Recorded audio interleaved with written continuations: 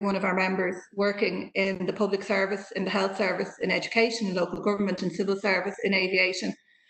Your work has been stellar, and your commitment to community and society is a credit to yourselves, and we're very proud of you in Fórsa. And my last bit of self-indulgence is just to say, to thank each and every one of you, and to thank each other. Just remind all your friends, your colleagues, stay safe and wear your masks. That's the best way we can protect all those people working on the front line and working in the community. So, as I said, people are logging in. I'm going to introduce you through the panelists that we have today. We're very lucky to be joined by experts in their field, and I'm going to take you through them in order. We have Dr. Sara Burke, who's a research assistant professor in Trinity College, Dublin. She's in the Centre for Health Policy and Management, School of Medicine at Trinity College. Her research interests are health policy, health systems, inequities in health and access to healthcare, as well as the politics of health reform. And she's currently the principal investigator on a HRB funded project, which is researching the potential of COVID-19 responses for the effective implementation of sláinte care. We also have Éamonn Donnelly, who's the head of Fórsa's Health Division, who has been a champion for every member of the Health Division for many years now. Most of you will know him from previous events, from conferences, from training, but mainly from his absolute commitment to making sure that every member in the Health Division, health and social care professionals, clerical admin staff, home help coordinators, people working in IT, everyone across the board gets represented to the best of Fórsa's ability. We also have Dr. Mark Murphy, and when we were chatting before we came on air, I did make the lame joke about Doctor, and was it like a Mr. song? Dr. Mark Murphy is a PhD, a lecturer, a GP, and a strong advocate for sláinte care. So that's who we're going to have talking to us today. I mean, we all know that sláinte care has cross-party support. It's meant to be about the right care, the right time, the right place. So we're very lucky to have these three distinguished panelists to talk to us today. So I'm going to hand over to Dr. Sara Burke now, and this will be the first of our contributions.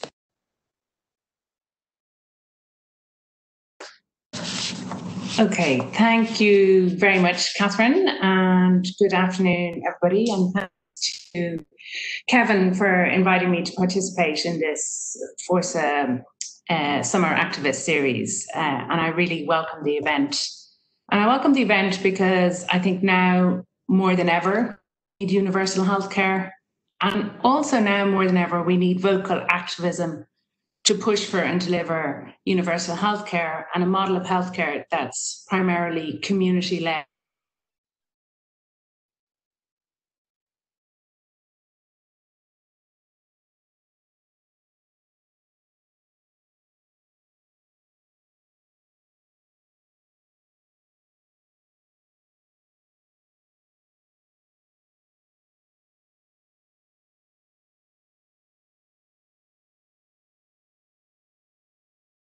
Called Irish Apartheid with my sort of journalist hat on, and more recently I've been working in academic health systems and health policy research.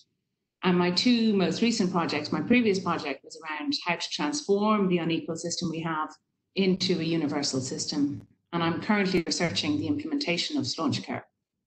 And originally that implementation research was around the design and implementation of the regions, but since COVID that's changed to have a focus on if and how the responses, the health system responses to COVID-19 can inhibit or accelerate our implementation of sláinte care. 100 years on from the foundation of the state, we don't have a universal health system, and we are unusual or unique in a European health system context not to have that. And only in the last 10 years have we had governments that have been committed to universal health care. Initially in 2011, when the then Fine Gael Labour government promised to introduce universal health care through universal health insurance and universal primary care. And as you all know, neither of these were delivered. The main commitment around universalism in the 2016 programme for government you could argue was pretty much kicking to touch on universalism, but what it did do was it committed to the establishment of the Oireachtas Committee on the Future of Healthcare. And I give pretty much singular credit to Roisin Shortall for drafting those terms of reference for that Oireachtas Committee, which included access to care based on need and universalism. At that time, I was working on an academic research project around how to introduce universal healthcare in Ireland, and I was invited to present to the committee. And then the team I was coordinating won a tender to provide technical support to the committee. And we worked with that committee over a 6-month period, initially sort of workshopping health system, health policy matters, and then assisted in drafting the report. And that report was published in 2017. And it provides a blueprint for the delivery of universal healthcare. It's not a perfect report, but it is a high-level roadmap based on consensus of the direction that the Irish health system should go. In terms of what I'm doing right now is looking back with a view to looking where we are now and going forward. And if we're to assess where we are 3 years on from the publication of the report, I think it's fair to say that there's been progress, but that progress has been slow. And the beginning of it was the slowest part. So it took 15 months to get anything out of the Department of Health in relation to Sláinte Care. And in, I think it was August 2018, the Friday before a bank holiday weekend, the Sláinte Care implementation strategy was published. And shortly after that, Laura McGahey was hired as the Executive Director of the Sláinte Care Programme Implementation Office. And she's been leading a small office which is driving Sláinte Care implementation. And that was a key recommendation of the original report. And they published an action plan in 2019, which is closer to the original Sláinte Care document than the 2018 implementation strategy, but it's stronger on some elements than others. So, for example, it's strong on how to deliver integrated care, and it's much weaker on an entitlement to care. We know pretty much what it takes to introduce major health system reform, and delivering universal healthcare or delivering Sláinte Care is major health system reform. And we know it needs to be adequately resourced, often with a transition fund. It needs political leadership at the top.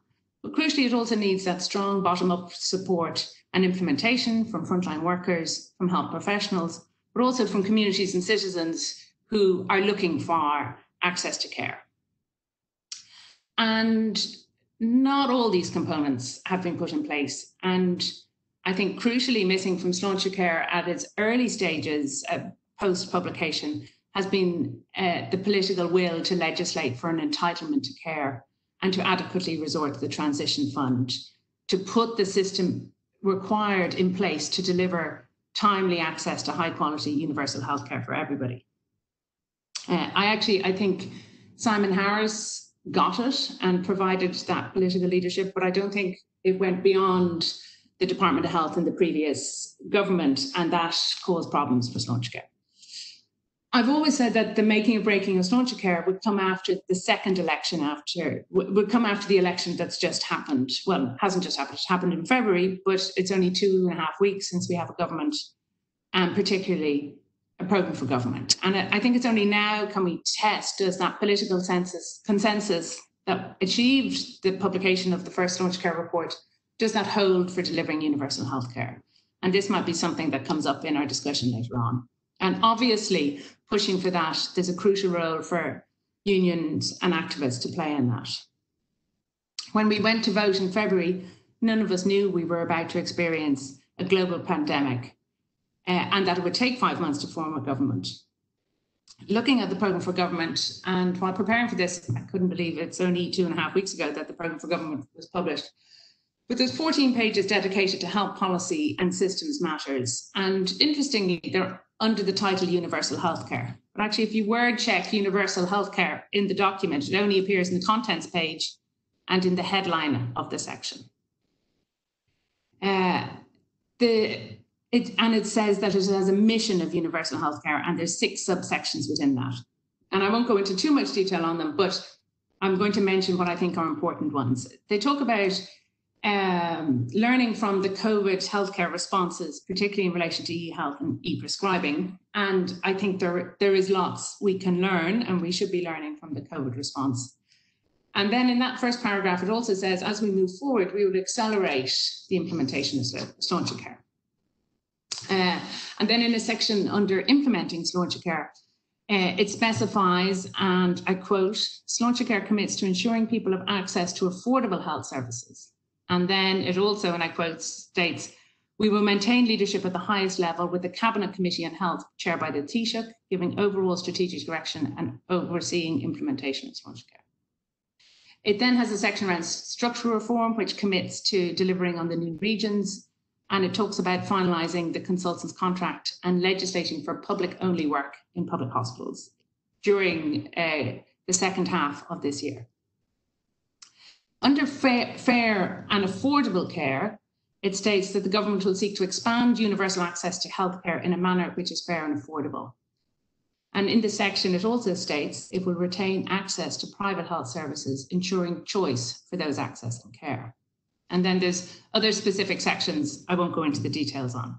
So universal healthcare and Sláinte Care are in the programme for government. But as someone who was closely involved with drafting and working with the original report, the whole system reform as envisaged in the original report is not translated in the current programme for government. The original Sláinte Care report had one of its principles as care provided free at the point of delivery based entirely on clinical need, and free and affordable are different concepts. The original report had that the implementation office would be in the Department of the Taoiseach, and it has always, up to date, been in the Department of Health. And the programme for government, interestingly, talks about a cabinet committee chaired by the Taoiseach to drive the implementation of Sláinte Care. So that's quite an interesting part of the programme for government. But crucially for me, there is no mention of an entitlement to care. And even though the section on health is called universal healthcare, there are contradictions in it. And this is most evident in this complete contradiction to universal healthcare, which is retaining access to private health services, ensuring choice for those accessing care. And that really reads more like, you know, a New Labour or Thatcherite quote around choice and private healthcare. A lot of my academic research is around policy windows of opportunity. When and how does change come about, and how can that change be sustained? And in the policy windows, it's often the policy window of opportunity for big system reform is often driven by a major shock in the system. And I strongly believe that the pandemic, more than ever, has demonstrated the need for universal healthcare. The public health and the health system response to COVID-19 has been largely, nearly entirely driven by the public health system. And I think makes the case for everyone for universal access to care, which is provided largely through a strong public health system. That said, we know that delivering universal access to quality, timely, integrated healthcare requires political leadership, it requires funding, it requires long-term investment and empowerment of workers, of communities and public support. 17, 18 days into our programme for government, I think that window of opportunity for Sláinte Care and universal healthcare is still open, but I think it's too soon to tell whether that'll shut or that can be used to continue a path towards delivering universalism. And I'll leave it there, Catherine. Thanks, Sarah. That's very insightful. And I think the terms apartheid kind of struck a chord probably with a lot of people. Just before we move on to Dr. Mark Murphy, Sarah, if I was to ask you just a quick question, what would you see as the biggest barrier, considering it has cross-party support, what would you see as the biggest barrier? Is it that trying to keep that parallel piece of protecting private healthcare while maintaining this universal access, or would it be the structural change, or would you see them as intertwined? Oh, there's about 5 questions there. Time to get ready. or three. Well, first of all, there was political consensus, and I very much witnessed it amongst the committee. But I would question how broad across the Oireachtas that political consensus was in the last government. And I think it's too soon to tell how strong that political consensus is in the current government. Some of my previous research, and in fact my PhD research, was around the early 2000s and the increased privatisation of hospital care. And that very clearly showed how a powerful minister can dominate, even if there is some level of political consensus. So I think it remains to be seen in this new government how that political consensus holds. But ultimately, you need not just the health minister, but the finance minister and the Taoiseach driving it. And I think if they're driving it, then any of those sums of the whole part of Sláinte care can be delivered. But if they're not behind it, then it's really hard to do it. And you just end up doing piecemeal bits, which means you don't really give the system reform that's needed. That's great. Thanks for that, Sarah. And just before I move on to Dr. Mark Murphy, just two bits of housekeeping that I should have said beforehand is that for everyone who's logging on, you can ask questions through the question and answer facility on WebEx, and we'll be putting them to our three panelists at the end of the three presentations. And also, if you want to tweet to join the conversation, I'm going to actually have to make sure I read this out properly, or Joe O'Connor will kill me if I get it wrong. Don't want you tweeting the wrong thing. So it is, bear with me now, this isn't an IT problem, this is a me having to read problem. So it's the hashtag is Fórsa Summer Series. So just if anyone wants to use that. So I'm going to hand over to Dr. Mark Murphy now. As I said, he's a double doctor, he's a GP and a PhD and a lecturer. So we're very interested in what he has to say to us today.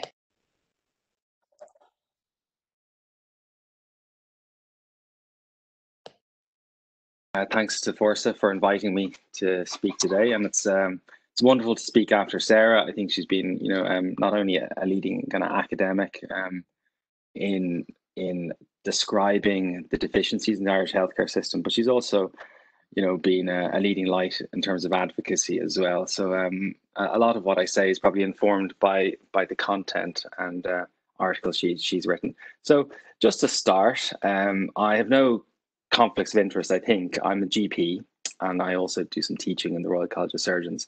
I'm a member of my union, the GP committee of the IMO. I'm on a committee in the Medical Council, but I have no other funding sources per se. I have two sources of income. So just in keeping with Sarah's kind of comment there, if you were Micheál Martin, would you put your money and give it to Stephen Donnelly in the Department of Health, or would you scatter it amongst this assorted new cabinet? And I think, as Sara alluded to with Charlie McCreevy in the past as a Minister for Finance, it's unusual how health decisions happen outside of the Department of Health. And obviously you're talking about our children and our future, and about sexual education for children, and about looking after children with disabilities. Obviously, progressive taxation structures. You're talking about housing, what an important portfolio that is, and of course, social protection and buttressing against poverty. So what I'm getting at before I talk about universal healthcare is really an important concept that I suppose that's why many people end up being socialists or social democrats, because they understand the role of the state in protecting against and determining those social determinants of health that provide the resources that all of us live to have the economic and social means to live our fullest lives.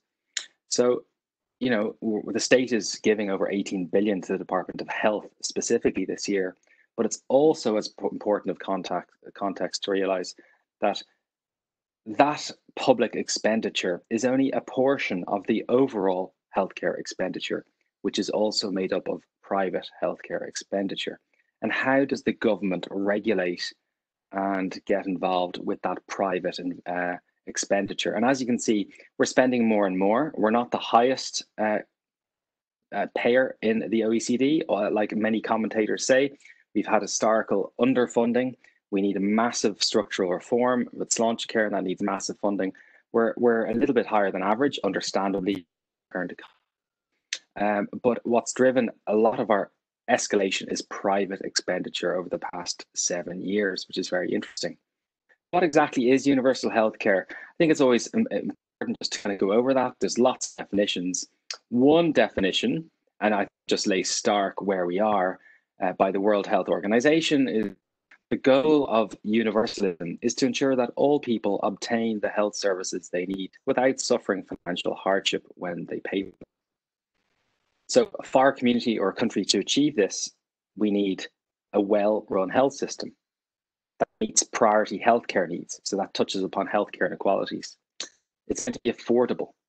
And that's a key part about the financial structures of our healthcare system. And there's a variety of ways to do that. We need access to medicines and technologies, and we need capacity and staff, and obviously built capacity and IT capacity as well. So how's Ireland doing here? Well, I think we really fail at providing universal healthcare, as Sara has alluded to. We have poor access in terms of primary care and in terms of secondary care. There are massive out-of-pocket costs, so it's not affordable. And the market is a large proportion of the healthcare activity, and that is obviously a very poor way in social democracies to provide for important services such as healthcare and education. There's obviously poor capacity, and I do think it's important to say, the governance structures within the public system are not appropriate, and I think that needs to be revisited so that the public sector in health can really thrive. So I think aspects here, there's the primary care and general practice end of things, and over half the population access the free market for their primary care. It's unheard of, it doesn't happen anywhere else. Patients have to pay large out-of-pocket expenses so that they can receive care, and it's also a very poor business model for GPs. You might not want to hear that. We don't have enough GPs either. And I think in the primary care sphere, there's just a lot of uncertainty around how services are planned, and there is poor governance. And then in secondary care, well, it's quite inefficient, and there's this very unfair intertwining of public and private systems, and it obviously manifests with their trolleys.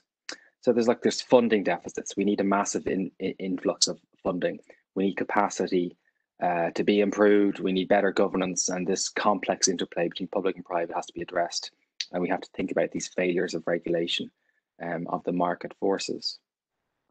So I might just touch upon the two sides to it then. So from my perspective, predominantly working as a GP, universal primary care, we can increase eligibility. What Sara was saying about access, absolutely.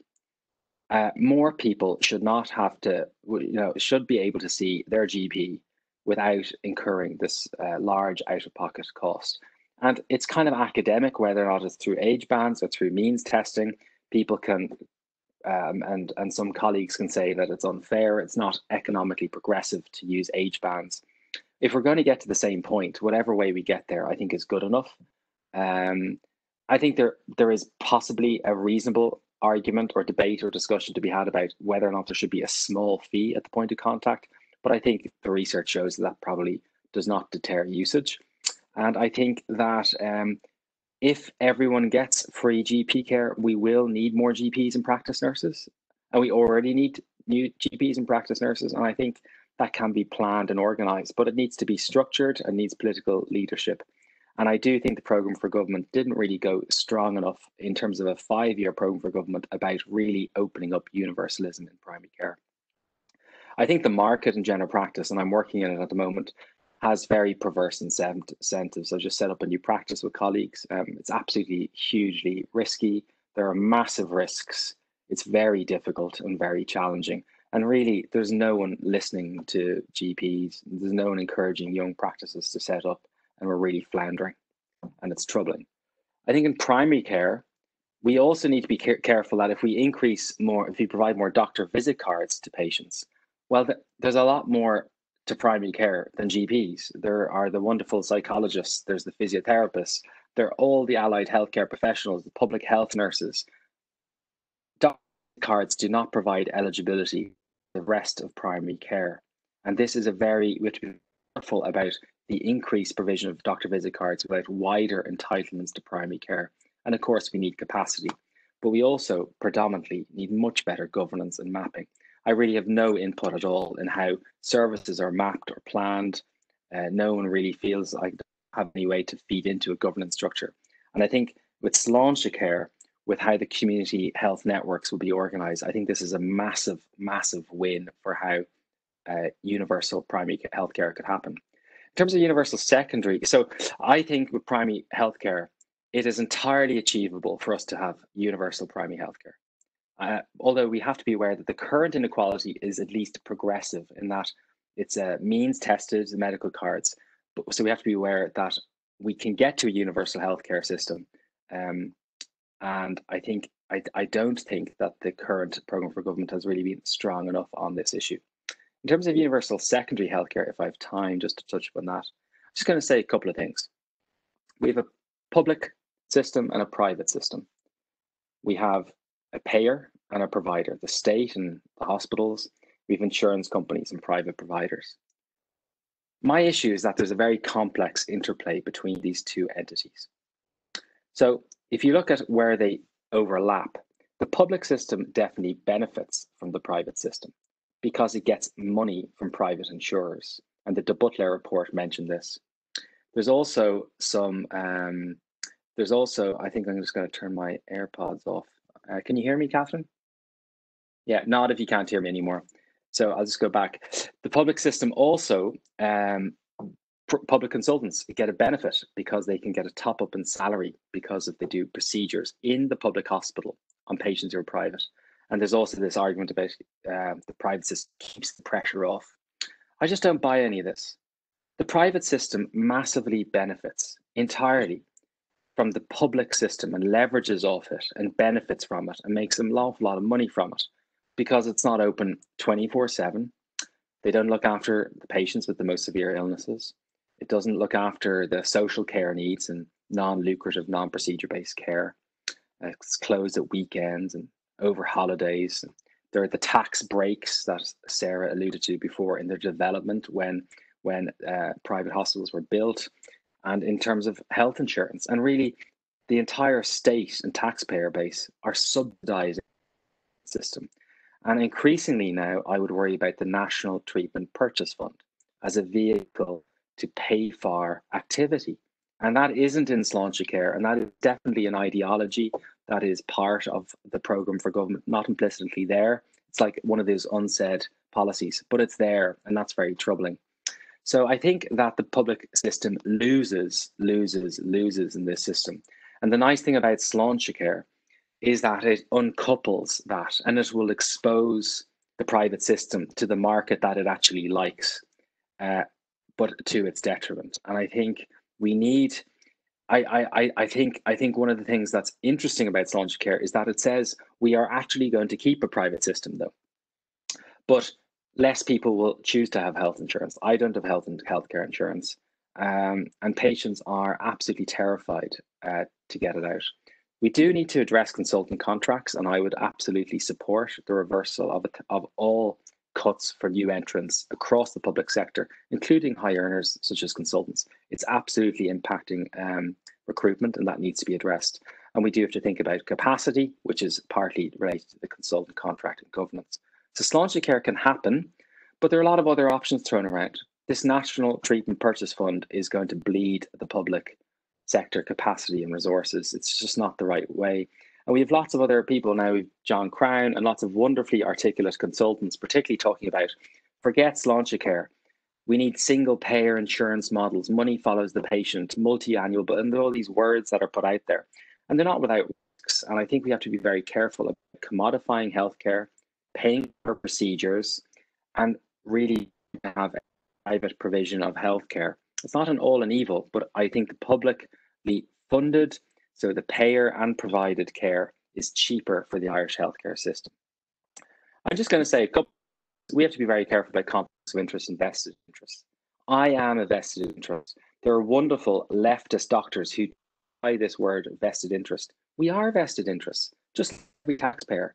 And I'm afraid if a consultant does earn $500,000 a year in the current system, and in the future would earn 220,000 in the future system, and they are talking against the future system, I think that has to be called out. It's not a problem. I'm not saying it's an issue, but that is by definition a conflict of interest, and we have to be able to call that out, because those conflicts of interest are everywhere. Over-medicalisation is probably the biggest issue in our healthcare system, and this is a model by which I look at healthcare. We need more effective care, the right care, as Catherine was saying, at the right time, at the right place. We need sláinte care to do that. But on the other end of the pendulum, we have too much ineffective care happening, over-testing, over-treatment, commodification, risk, worry, marketing on our airwaves, come, seek, consume, and risks and labels. So on one side, we have unmet need, and we need to address that, and we need more effective care. On the other hand, we need to really reduce this over-medicalisation. And the way to do that is through sláinte care. It's not through privatisation, which will supercharge the right side of this balance. And we do also have to be aware of prudent economic costs. As a social economy in the EU, healthcare is not a normal market. And the more healthcare we provide, the more it will be consumed. And we just have to be mindful of that.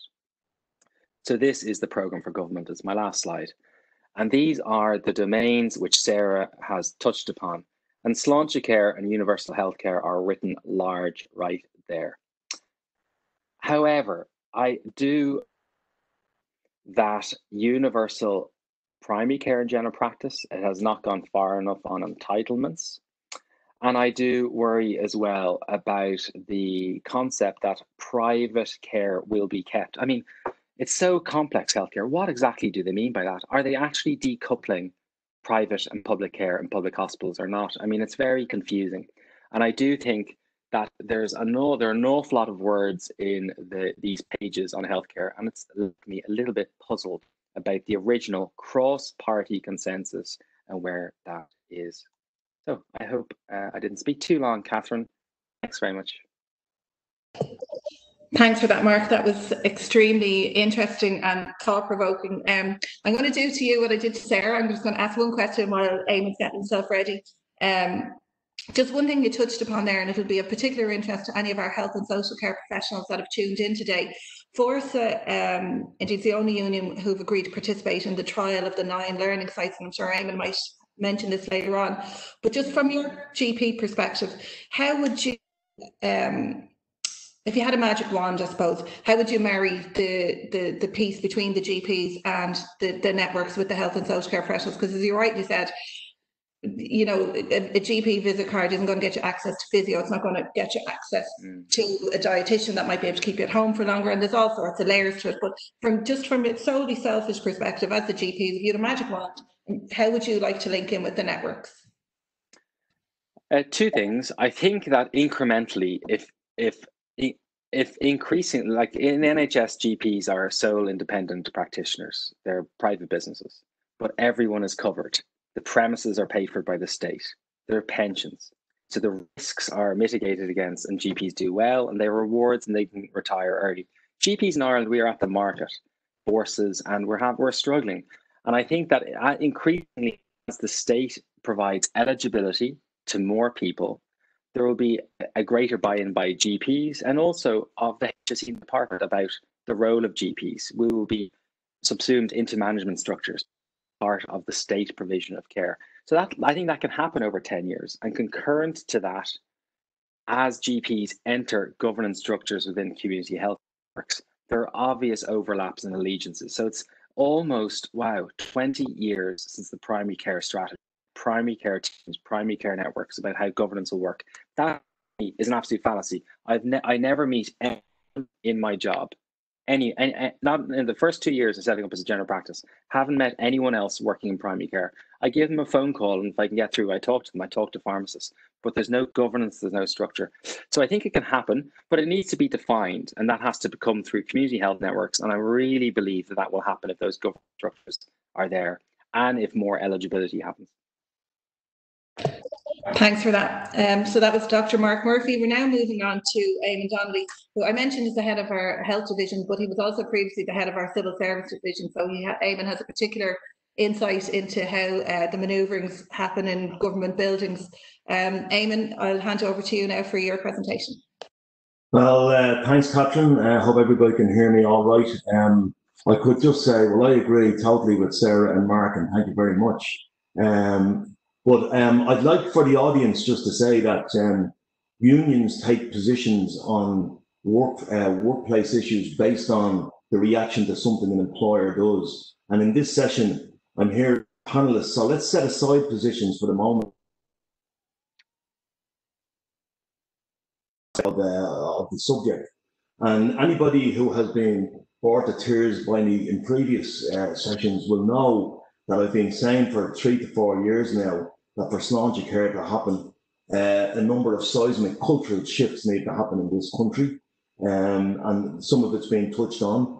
A move away from a hospital-centric health system, where we don't of the health system by how many trolleys appear on the news as being in corridors, or what the size of waiting list is, and because that simply results in crisis reaction, political pressure, and subsequent crisis reaction. So that's the first shift that needs to take place. The second shift, and Mark has covered this in very, very informative way, is a different relationship between general practitioner and state. And the next piece, and something you just touched on there, Catherine, yourself, is cross referrals from profession to profession. Not 2 or 3 different gateways that make the patient queue up in an uncoordinated manner. And of course, what we've been speaking about, the removing of private practice from the public health system and the model of how hospitals attract funding. It seems bizarre. Well, the health system that we have belongs clearly in the past, but it seems bizarre that the taxpayer would fund voluntary private health insurers who then provide a reward for a public hospital for a private procedure to take place. That seems absolutely bizarre, and it absolutely needs to change. We know from listening to the previous speakers, and it's something that Fórsa has majored on in recent years, is there needs to be not only an emphasis on community interventions, but also pre-intervention. For example, health promotion can no longer be seen as a luxury item. If health promotion is to be considered a luxury item, well, then we may not have advertisement campaigns for any. It would just seem to be, well, just a waste of resource. But I'll give you an example. In recent times, the portfolios that are in the community health networks, that is primary care, social care, mental health and well-being, we saw a saturation of the social care model because social care is the biggest growing industry we have in health. So when there was pressure on social care, it was decided that the best thing to do would be to transfer some of the work over to health and well-being. And what that would simply do is take health promotion out in one fell swoop. So you're already in negative equity about planning for the future if you're going to see the likes of health promotion as a luxury item. The other thing I say is, an oft vilified group that Fórsa represents that seem to be just an aside to the health services is our health managers. We have a health management system that's been vilified as superfluous and unaccountable, and I simply don't accept that. I simply do not accept that. And what I will say about that is, if our health managers were allowed to manage without being held up and vilified, for example, I'll give you a great example of a hospital manager in hospitals around the country, such as Portlaoise and all these places. Every time there's a trolley watch announcement, the hospital manager gets held up as unaccountable, and that's simply not true. The reason why there's an overload of trolleys is because we haven't gone near implementing the type of community-led interventions that we need to in the first place. I also need to talk about our health and social care professionals, because they are key to community interventions. And we've been championing this idea in the political system for some time now.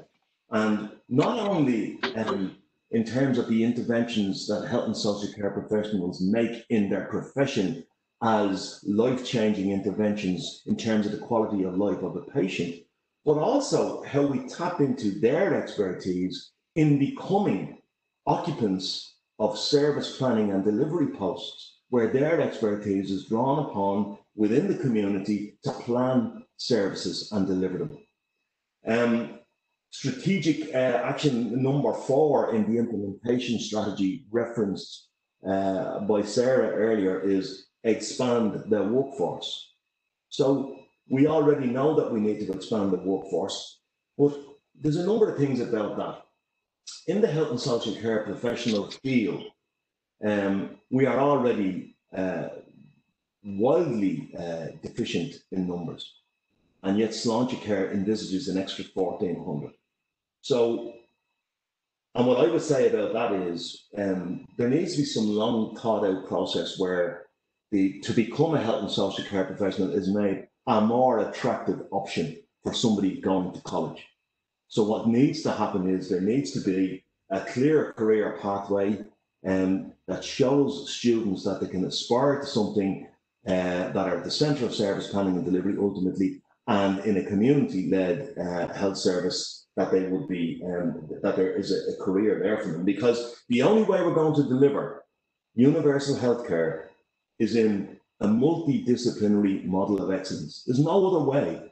And what I'd say about that is, this is myself as a union official speaking union here, unions have a part to play in that too, because for too long now, various unions have clamoured on behalf of their own turf, not seeing the bigger picture, and it increases political pressure on the system, and it seems to me that it creates a rivalry from across the health globe, if you like, whereby those who make the most noise create the most pressure, and it generates, I would say, a fractured industrial relations system. And while the previous speakers are not involved in industrial relations, we are.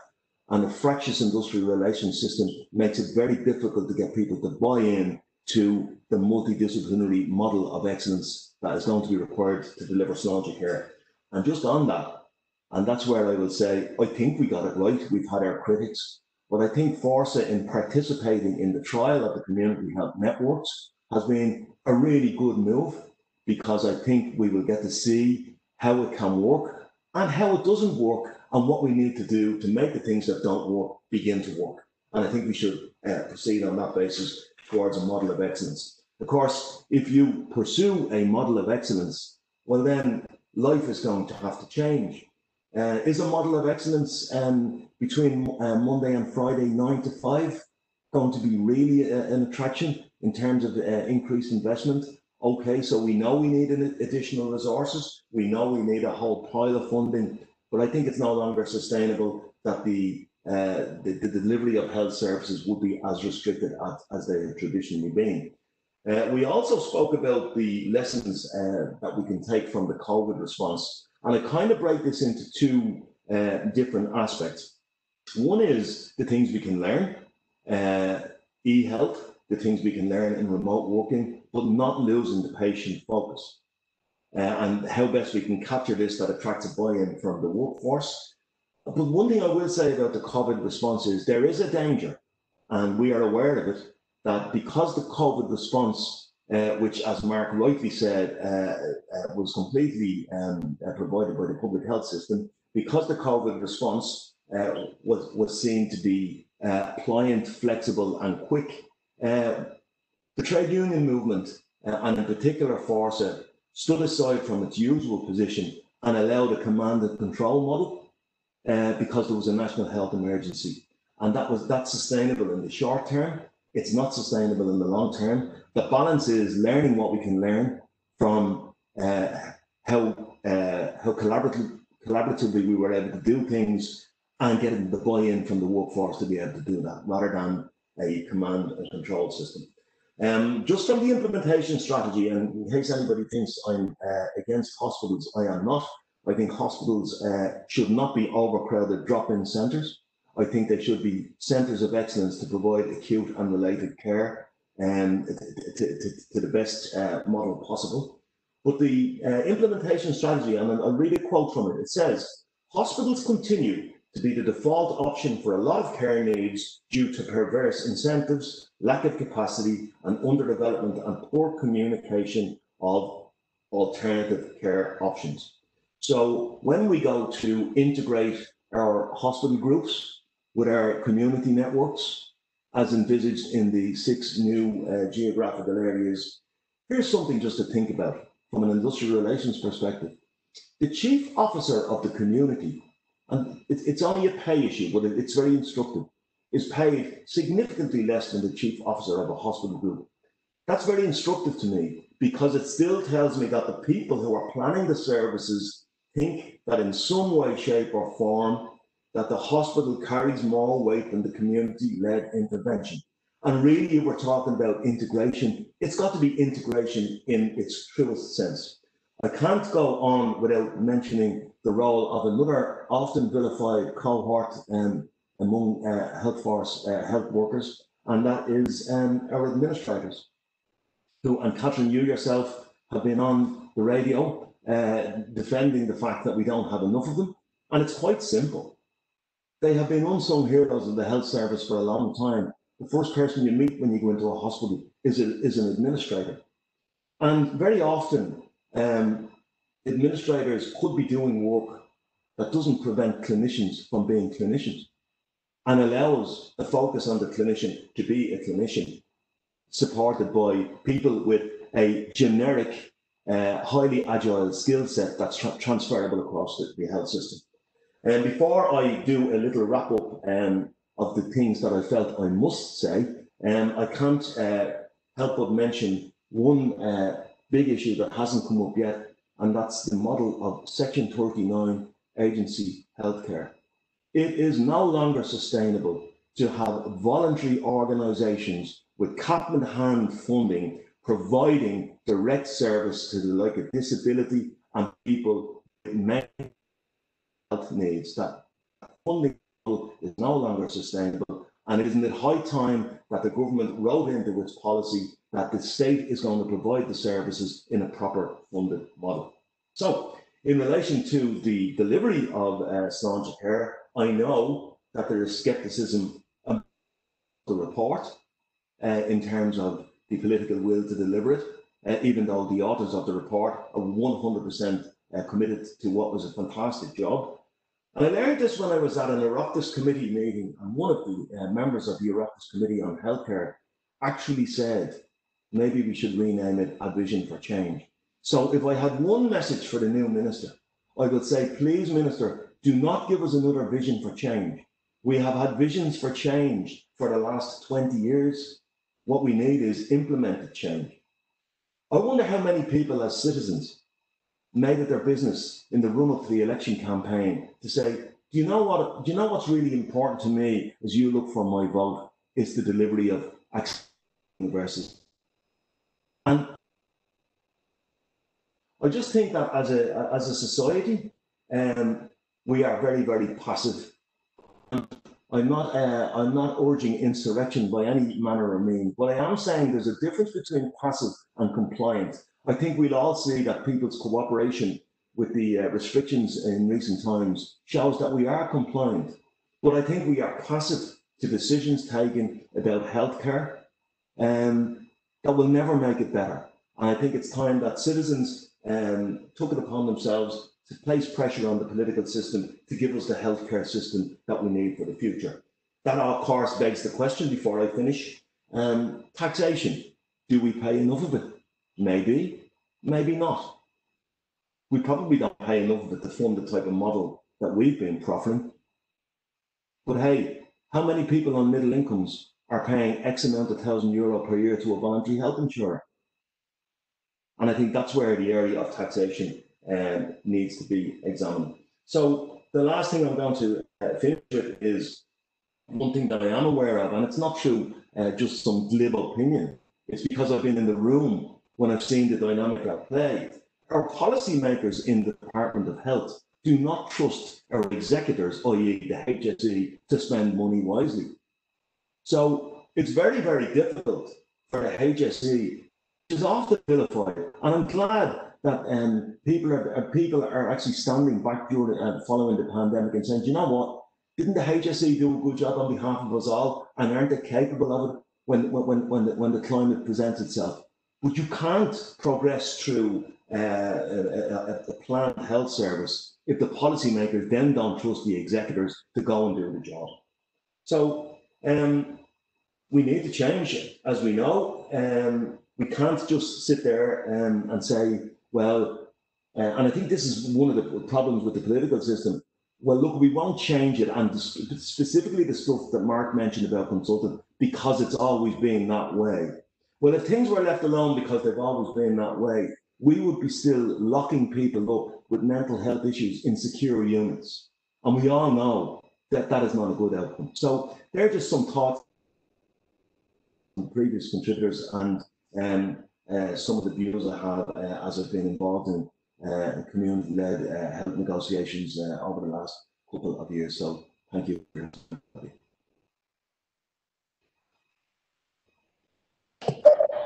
Thanks, Éamonn, for that. I have one question for you as well, because I did it to everybody else.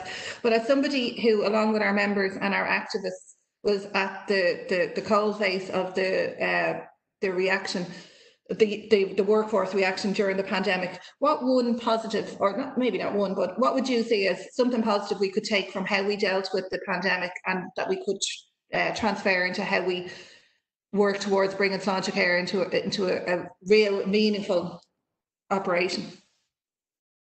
This is a kind of a theoretical or an ideological answer to a specific question. I actually think that what the National Health Emergency did was it gave everybody the same target, Catherine. And very often in the delivery of healthcare, people go into jobs and they don't have the same target because they're not prescribed the same target. And I think this time around, everybody was working towards the same ambition, and the number of measures that were able to arise out of that, I think, is something that we should really.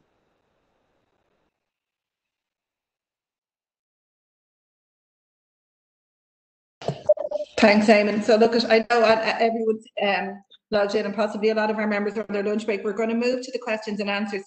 What I'm going to do is put 3 questions as one to our group of panelists, and then take them in the order of Mark, then Sara, then Éamonn.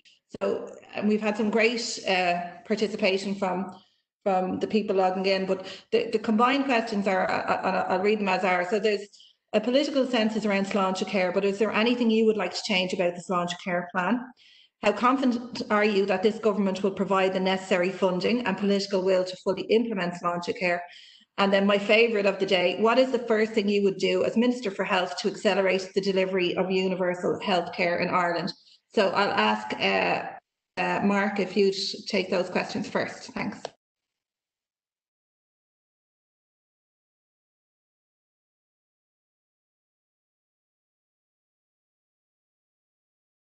Can you hear me? We can hear you now, Mark. Yeah, we can hear you now. Okay. I totally agree with the values of Sláinte Care. I think I agree with the plan. I think there's 2 issues really regarding the communication piece. So I think that's about, there's almost an idea that most doctors are against Sláinte Care, the unions, the consultants. That's a fallacy. I think there are many young doctors who are the future of the profession, who want a fairer, better healthcare system that's community orientated, that is better integrated care. And I think we're missing that communication piece. And Sláinte Care needs to get into the town halls, gets into the local communities. And I mean, these 96 community health networks, I think we need those to be singing what they can do for communities' health. So there's kind of a communication piece, and obviously the implementation and funding, it hasn't been there. I think the funding just hasn't been there quite yet. Regarding Minister for Health wise, what I'd do, it's a very challenging issue, but it's not on one person. And I think it's actually the Minister for Finance and the Cabinet that will agree the delivery of funds that can allow the Minister for Health, as one agent of the Cabinet, and there are other ministers for state there to enact those policies it's a cross-party plan. So I really think, I don't want Stephen Donnelly to have bravado and to swagger. It's not his, it's a cross-party plan. And I think that universal primary care can happen. And regarding the hospitals, let's decouple public-private care. It's inefficient, it's not right. And you just have to make that work, and we need funding. And I think that's it. The second question was about confidence. Was it about how confident I am that it will work? Yeah, like I think that unfortunately that is all about funding. And it's not, that's about really Pascal O'Donoghue and the broader cabinet. And there's a subcommittee in health in the cabinet. And we need actually leadership there. So we need people power, and we need the Sláinte Care office and a communication piece to really kick in now. COVID, Sarah's right, COVID has shown the values of solidarity, and Éamonn touched upon this too, about a common objective. And we need to capitalize on that, have a communication piece about what is possible. And I do think it can happen, but I don't think it'll happen without a bit of a push. Thanks, Catherine. Thanks, Mark. Éamonn, I'll ask you the same questions or put those questions to you now.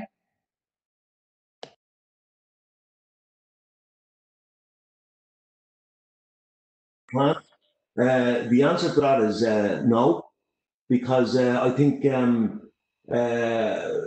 are suffering from restructuring fatigue. We have a plan that was created in good faith by people who worked really hard to get that plan.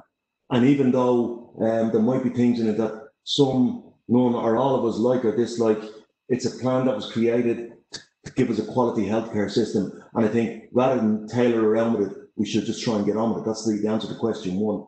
How confident I am, I'm not sure, because I think the proof of the pudding will be in the eating when it comes to legislating for the removal of private practice in the public health system. And as Mark has already said, the provision of resources and tackling the behemoth is the industry, and how it attracts funding and then provides funding back to public hospitals for doing private procedures. The first thing I do as Minister for Health, I agree entirely with Mark. This is not the Minister for Health's product. This is cross-party product on behalf of us all. And quite frankly, the implementation strategy is there. What's wrong with it? Go and implement it is what it's.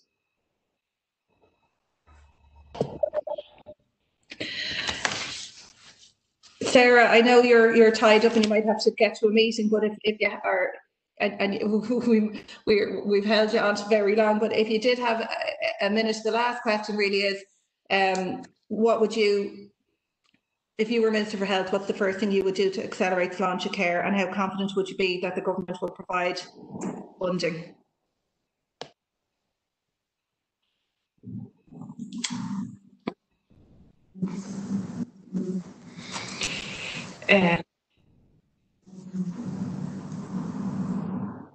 Okay, I can't really hear your question, Catherine, so I might guess it, which is if I was the Minister for Health, what would I want to do to implement Sláinte Care? And maybe you can wave at me or tell me if that's the right question or something. For me, what is most critical is that two things need to happen. We need to legislate for an entitlement to care. So to say by the 1st of January 2024 or 2025, it will take time to do, but that there will be a universal entitlement to care. And two, to get cross-party political consensus to fund that, to fund the transition fund, to fund the money that's needed to resource so our system can deal with universal access. And I think if you have that legislation for an entitlement and the highest level of political support for resourcing it, it's as good a chance as any of delivering it.